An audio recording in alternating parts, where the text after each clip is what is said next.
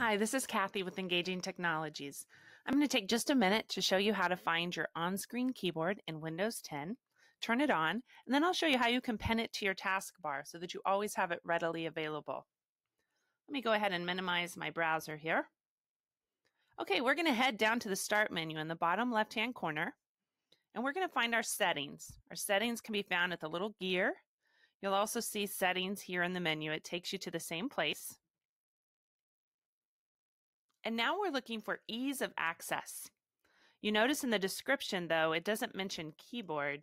So in case you forget and you're just looking for that keyboard setting, you can always come up here and type keyboard, and you'll notice that one of the things that pops up first is on-screen keyboard. That's what we're looking for. So go ahead and click on on-screen keyboard. And we just simply need to turn on the on-screen keyboard right here, the very first one. And there's our on-screen keyboard. So we can go ahead and get out of these settings because it's turned on now. Now you'll notice right down here, this is the icon for our on-screen keyboard. If we want to be able to access this at any point from our taskbar, we just simply need to right-click and choose Pin to Taskbar. And that's how easy it is to make your on-screen keyboard available to you at any time.